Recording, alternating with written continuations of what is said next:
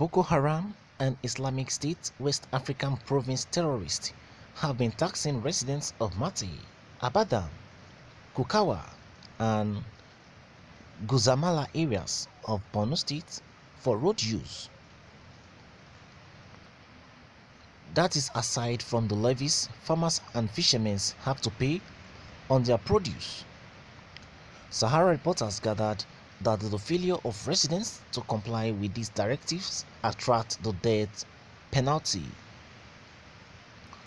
One of the affected persons who spoke with Sahara reporters noted that residents have been forced to obey every directive issued by the insurgents, who are now in control of the area, especially with the integration of the deadlier ISWAP group. When asked if there was no military presence in the area, he said the operations of military personnel are not evidence in the area, as the whole area have been cordoned off by terrorists who have taken charge like a government. He said, who dares disobey the insurgents? That person must be ready to die. You know, it is not only Boko Haram. We now have ISWAP. No one even dare it because we know the consequences. They will simply pull the trigger. The insurgents have taken over. They have turned this place into their own kingdom. We obey their sect rules. Traders and farmers pay 5,000 naira monthly, while the fishermen pay 2,000 naira per bags and box of fish. What is your thought about this? Traders and farmers are to pay 5,000 naira monthly, while the fishermen are to pay 2,000 naira per bags and box of fish. Not minding if the traders and farmers, have made up to 5,000 naira. They are not concerned if these fishermen also probably have made up to 2,000 naira, but they just have to comply. It assures to us that these people are really suffering from the hands of the bandits. Now, you will not see the government of Nigeria considering this kind of area and deploying more security agents to that place, but they will go after, the freedom fighters. That is the people that will be going after, leaving people who are suffering, leaving the real matter that is going on in Nigeria. What kind of government do we have in Nigeria? What kind of democracy do we practice in this country? Well, we would like you to drop your thoughts on what has been said. Let's move further and see what other residents of this area have to say concerning what they are facing through these insurgents. Another resident said apart from that, along the road to Baga in the Kukwa local government, going to the fish market at Kukawa, the insurgents charge for road use between the range of 200 naira and 500 naira. Then, when returning after buying items, the trader will still pay. The driver will also pay to the insurgents. Anyone who does not have money to pay, these insurgents will seize their phone. Then probably after selling the fish or whatever produce, you can come back and pay to get back the phone. Also, they sometimes asked for bread and drugs for people that they know would go to the town to sell the fish, he added. Also speaking, the Director General, Center for Justice on Religion and Ethnicity in Nigeria, Kalamu Musa Ali Digwa, who hails from Digwa, said insurgents have taken over the land. My own area, the people have been under Boko Haram and ISWAP and many other places for long. Since the administration of Goodluck Jonathan and now under Buhari, they have been under Boko Haram. No one can enter where they are. The issue of fishermen at Kukawa local government area, the terrorists took over the place.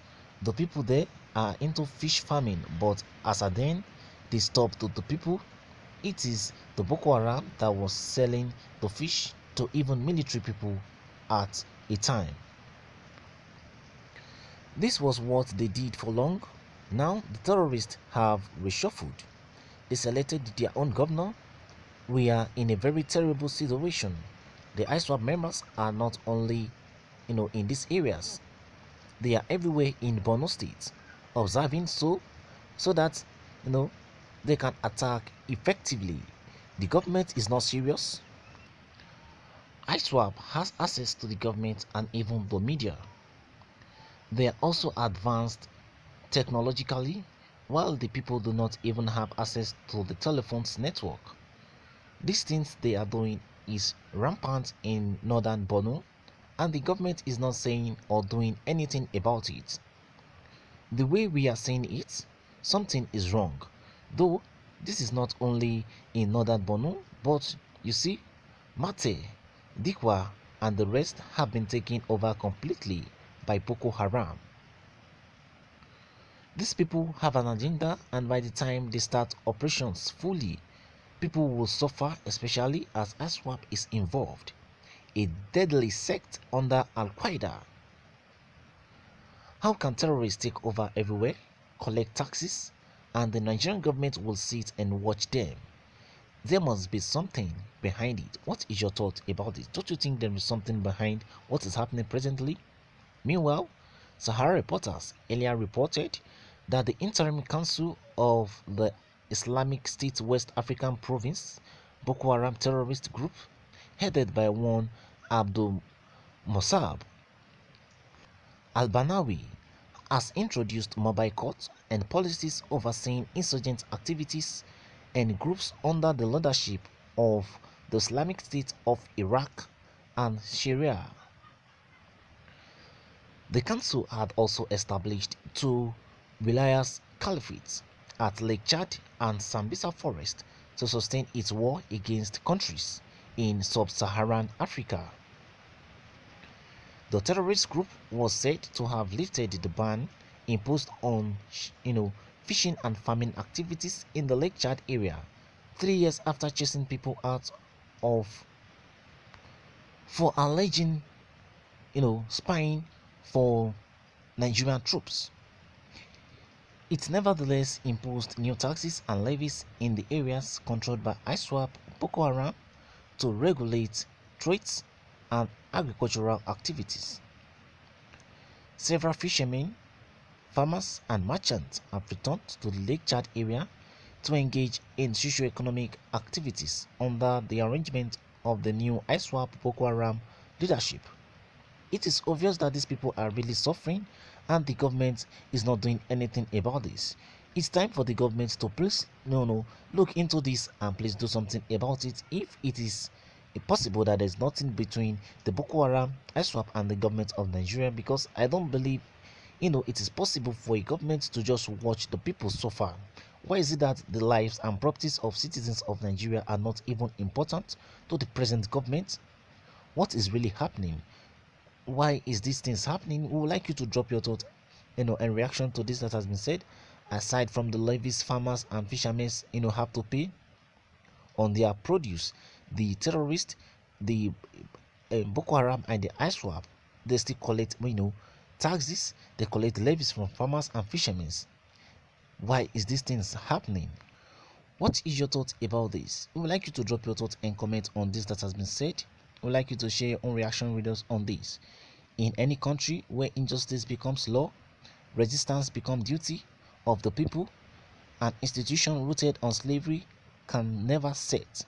That is a reaction from Bob Solo, who have reacted. He said, in any country where injustice becomes the law and resistance becomes the duty of the people, then an institution rooted in slavery can never set. Nigeria is a crime against humanity. That is what Ziba have said. What is your thought about this? Injustice is a threat to justice everywhere. What is your own reaction to what Bob Solo have said? We would like you to drop your thoughts and reaction via the comment section on the present situation of things. Thank you guys for listening. Subscribe to this channel if you have not, and I'll see you on the other news. Bye for now.